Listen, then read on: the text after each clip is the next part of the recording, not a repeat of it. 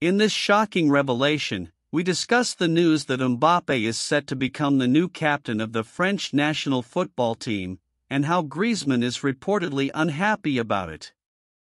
After the decision of goalkeeper Hugo Lloris not to defend the French national team anymore, coach Didier Deschamps had to make a decision in this new cycle: who will be the captain of the team?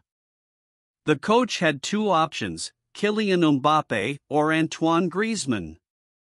There is a criterion, it is legitimacy, announced Deschamps this Monday, 20.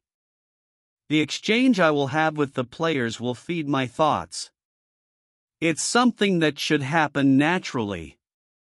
And, according to the newspaper L'Equipe, the coach chose Mbappé as the new captain of the French national team.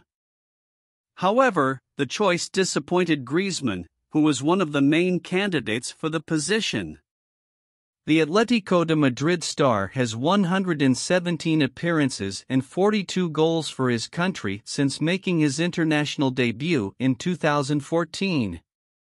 In addition, the 32-year-old has already won a World Cup, in 2018, and stated during the last World Cup that he gives everything for France and for Deschamps. With the likes of Lloris and Varane retired, Griezmann is happy with the changes taking place in the national team. However, the choice of captain did not please the player, who will be very important in the next games for France, against Holland and Ireland, for the qualifiers of the Euro 2024.